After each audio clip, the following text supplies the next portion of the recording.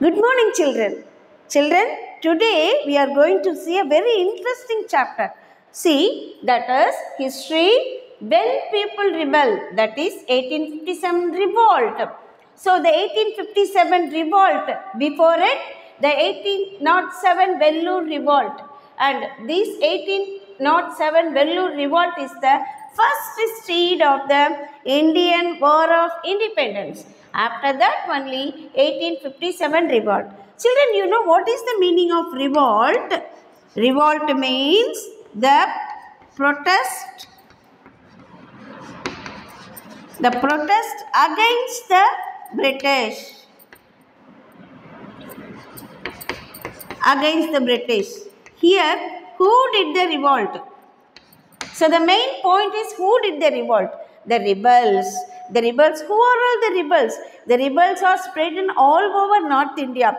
Especially this revolt only started in North India, not in the South India. Now we will go to the causes of the revolt. Children, you know, whatever thing, what is happened, any big incident happen, there should be important causes. So here, even the First World War, Second World War, there are so many causes for that. Same thing, we are having so many causes for the First World War and this 1857 revolt. First one, the political causes. Second one, the economical causes. Third one, social and religious causes. Fourth one, the military causes. Fifth one, the immediate cause. First one, the political causes. Under political causes, there are two reasons, children. Two reasons. First one, the doctrine of lapse. Doctrine of lapse. Okay. What do you mean by this? The doctrine of lapse is an important issue by Lord Dalhousie. What do you mean by it? This is nothing but, children, try to understand. This is nothing but the king or queen who did not have any issue, any children, any child, he or she should not adopt any child.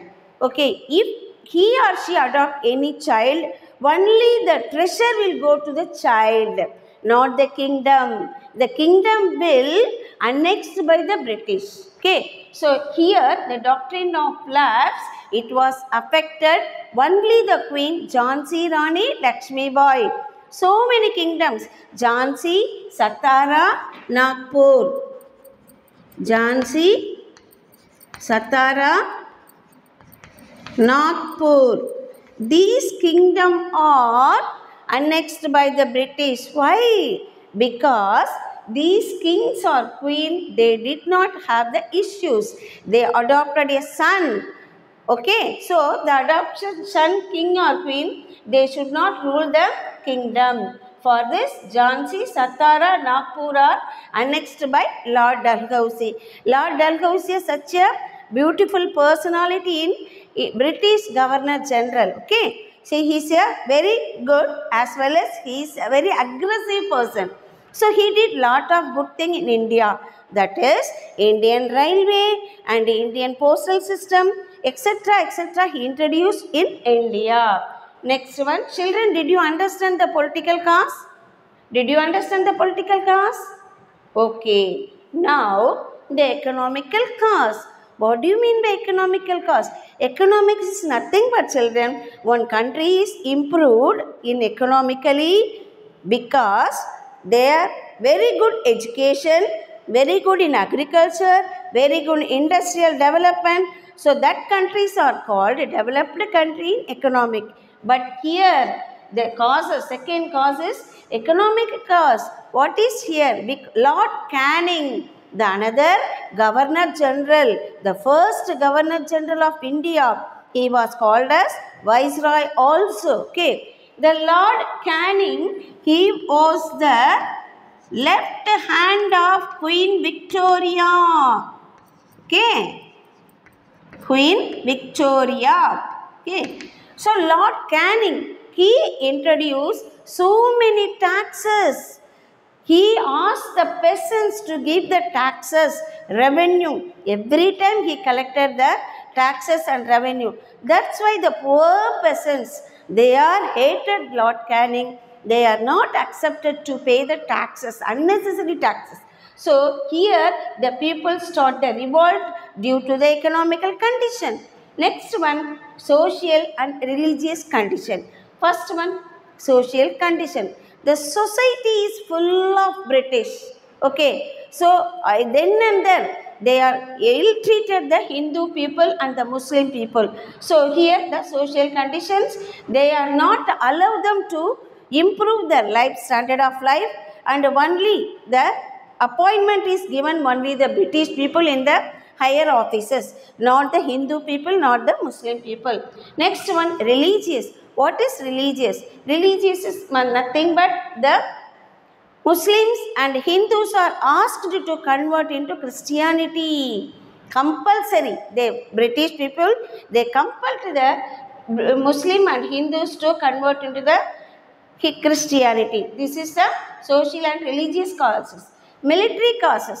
Under military causes, the weapons, the Enfield rifles are issued both British and Hindu and Muslim soldiers.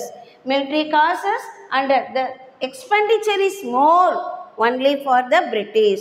The British leaders and social soldiers, they are in the high position, not Hindu Muslims. They are getting the high salary, not the Indian soldiers. The Indian soldiers are getting very low salary. But next one, immediate cause. So children, you have to concentrate on this, because this important question under detail or 2-mark question. Okay. What is immediate cause? See children, Barakpur, in Barakpur near West Bengal, there is Orthodox family. In Orthodox family, there is a young boy called Mangalram Pandey. Okay, this is such an Orthodox boy. So he joined in the British military. You know, in British military, Indian soldiers are also there, British soldiers are also there. In Indian soldiers, for the Indian soldiers, the British, they issued the gun, rifles. Okay. So in the rifles are polished by the cow fat. Here the Mangalram Pandey did not touch the gun, because the cows are sacred animal for him. So he did not touch the gun. He got angry. Immediately he shot the commander-in-chief. On the spot, the commander-in-chief was died. So the other British general, they got angry, and immediately he hanged the Mangalram Pandey on the spot. So the Mangalram Pandey was on the spot hanged. Very tragedy. So the immediate cause is the important cause under this 1857 revolt. Okay. Did you understand children? Yes. Causes of 1857 revolt. Political causes, military causes, and economical causes, and immediate cause, then social and religious cause. Children, hope you understand this session. Next week I will see this.